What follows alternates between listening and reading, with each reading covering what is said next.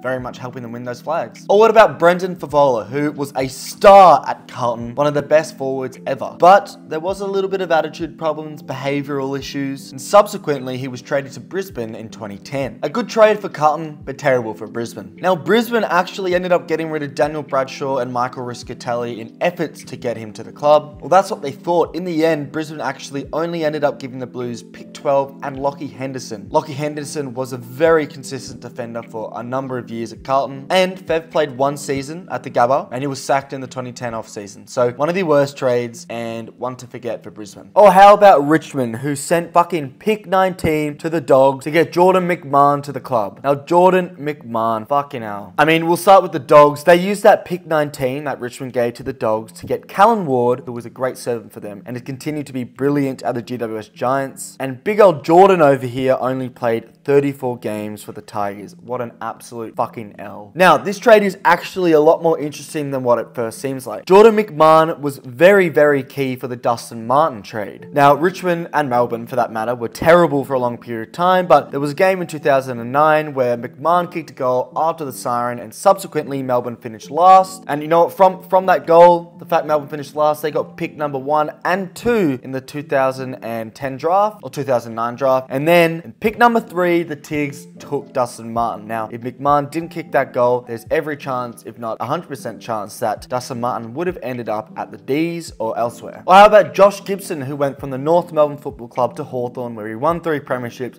was one of the best defenders in that generation, and North Melbourne only received 2 mid-round draft picks. One of them was Aaron Black, who played alright, but the other was a guy called Aidan Kennedy, who did fuck all. One of the many fails that North Melbourne have had in the trade period. A bit of an interesting one here, there was a trade between North Melbourne and Adelaide